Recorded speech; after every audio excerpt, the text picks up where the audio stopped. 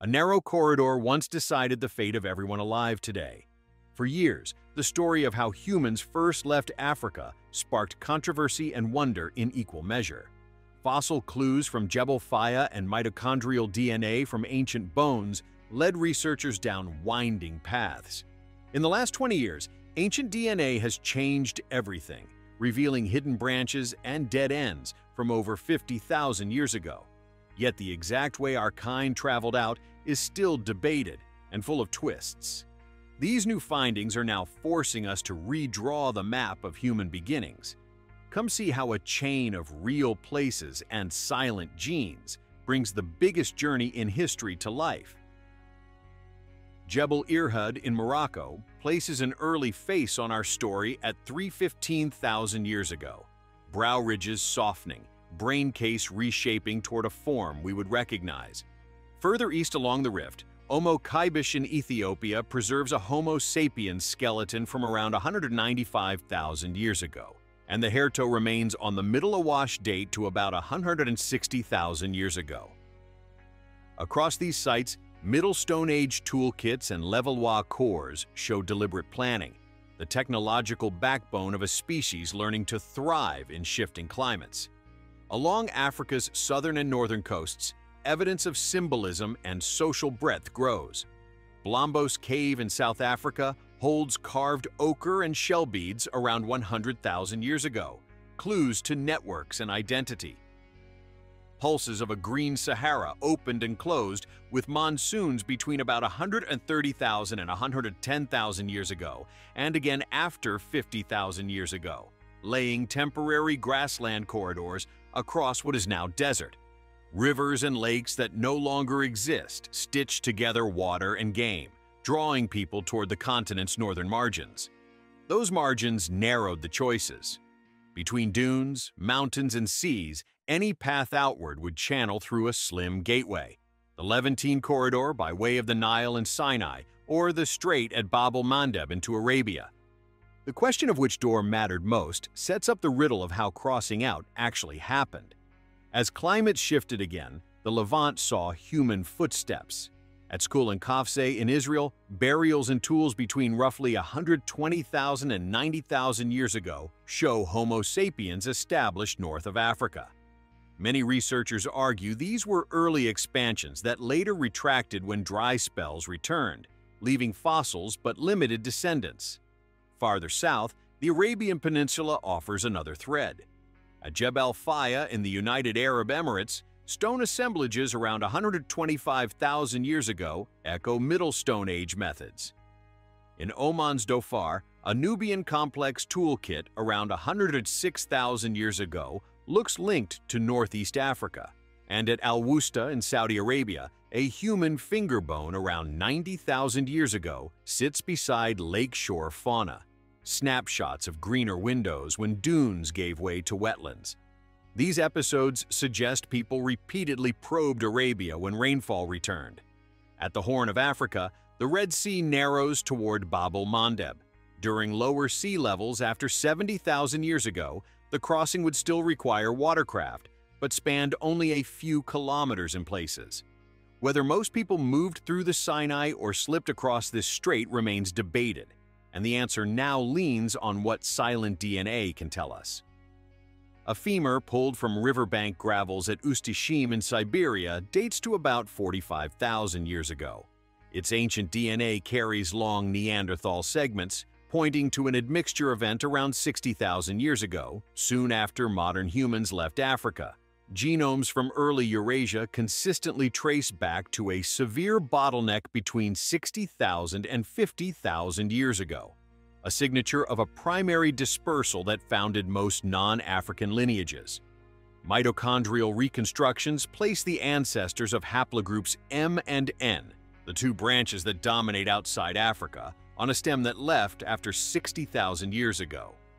By contrast, the people at Skul Kafse appear to have left little genetic legacy to living populations, suggesting an early wave that did not persist when climate swung back to aridity. Many researchers argue that repeated expansions occurred, but only one major wave seeded today's diversity. Other ancient genomes show how complicated the first steps were.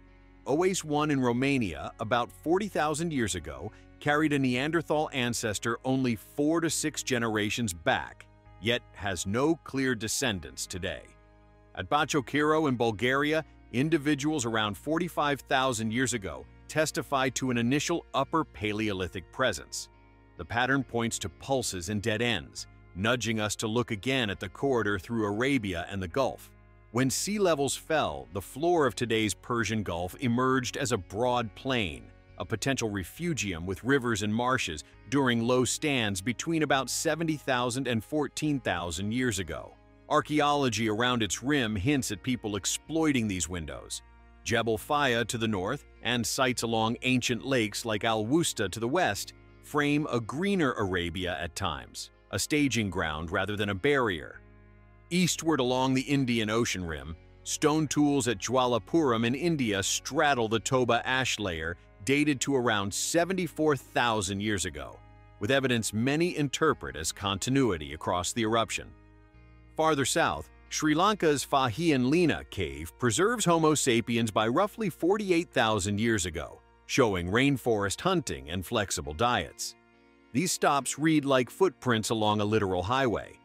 Crossing Wallacea, people reached Sahel, the joined lands of Australia and New Guinea, by at least 50,000 years ago, and many researchers argue for earlier dates around 65,000 years ago at Majid Bebe. Genomes from Papuan and Australian populations today carry some of the highest Denisovan ancestry, consistent with a southern sweep that met older cousins en route. Those encounters changed us, and they frame the next turn in the map. In the Altai, Denisova Cave yielded a small bone from around 90,000 years ago that belonged to a young woman with a Neanderthal mother and a Denisovan father, a first-generation hybrid known to researchers as Denny. Her genome makes contact tangible, not theoretical, and shows these lineages shared landscapes for long stretches. For our species, the first major exchange with Neanderthals likely happened around 60,000 years ago, leaving about 2% Neanderthal DNA in most people outside Africa today. Later encounters left sharper signatures. OACE-1 in Romania, at roughly 40,000 years ago, carried a very recent Neanderthal ancestor, while individuals from Bachokiro, about 45,000 years ago, also show fresh admixture. In the east, Denisovan ancestry rises, reaching 4 or 5% in Papuan and some Australian groups, with smaller traces in parts of East Asia. Where did these meetings unfold? Many researchers point to the Levant or Northern Arabia for early Neanderthal contact and to Southeast Asia for Denisovan exchanges. Ancient DNA times the windows, archaeology marks the crossroads. Together they press us to redraw not just who was where, but which routes stayed open long enough to carry families onward. Set against dunes, deltas, and a shifting sea, the combined record of bones, tools, and genomes converges on a main dispersal between 60,000 and 50,000 years ago.